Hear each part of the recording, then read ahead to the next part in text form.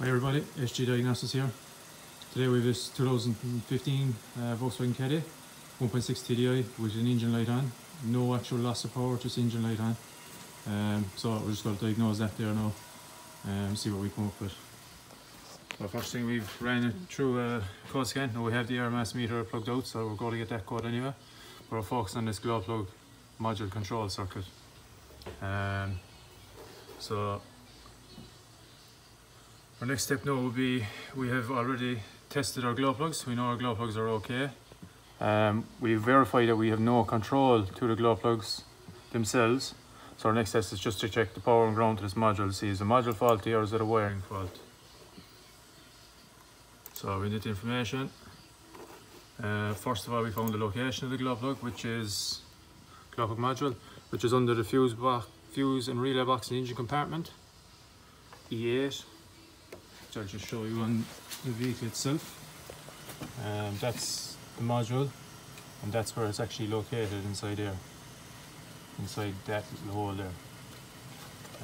So back again, we will look at the wiring diagram.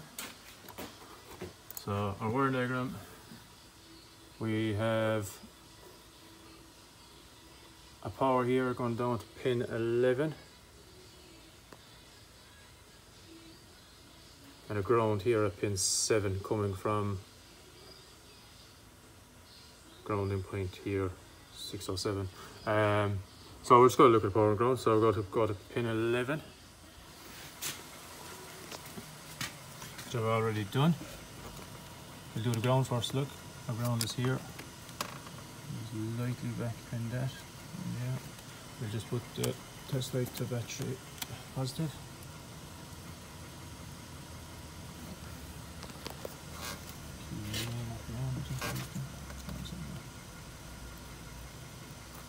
So that's our ground verified. Next we'll go to our power. Lightly back pin and dash. And we've no power. So our next step now is the broken wire, or is it a fuse? So I'll just go back and see where that is actually coming from. So we have the fuse here at SP27, and we've already looked at this, so I'll make a quick video just to show you how many people would make a mistake and fit a module to this. So we're just going to go with location, and this is our fuse box, our engine fuse box, and it's fuse 27, glow plug control unit. And I don't know if you noticed in the video, but our fuse 27,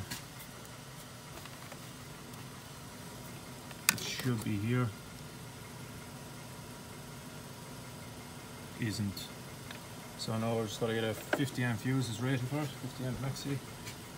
Fuse 27. Double check that, make sure that was the right. Yes, yeah.